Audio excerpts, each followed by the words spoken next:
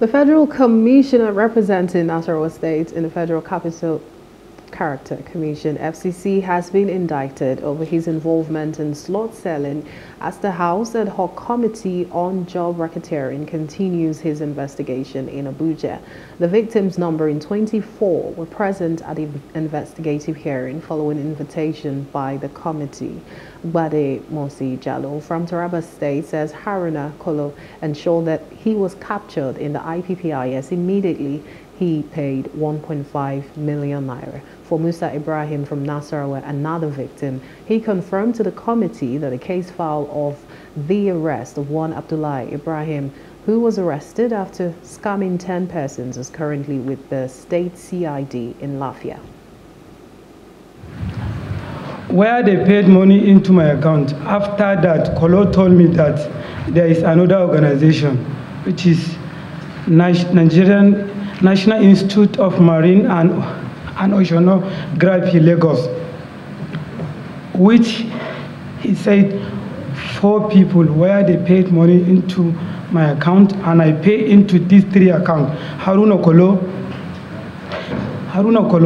EcoBank, Bello Halimat, Ohune, Hasbis Bank, and I also pay for the Federal Character Commission for one person through Show Gumbo account. This is some receipts that I paid through Kolo and the show. Some, not also. This is the evidence of the Nigerian Institute for these people that you called. I linked them to Abdullahi being from my hometown, Azara. Okay. So, unfortunately, the boy was a scam, and we found and got him arrested at a point in time. But when he was arrested, the commissioner of FCC, Nasarawa State, made a post, which I copied to you. I think it's on your table. There's a letter. They went to the police station and denied that he was not working with the commissioner. And I provided pictures that are also on your table of that same person, Abdullahi Ibrahim Adara, with the chairman. And on several occasions, they have been together. We have seen them. We have a lot of pictures. And I am sure that with his phone number and account number, they can be traced, linked directly to the commissioner. Members of the committee, as well as the chairman, Honorable Gadi, expressed dismay at the involvement of commissioners who henceforth carry themselves as persons with integrity under the guise of FCC Integrity Group.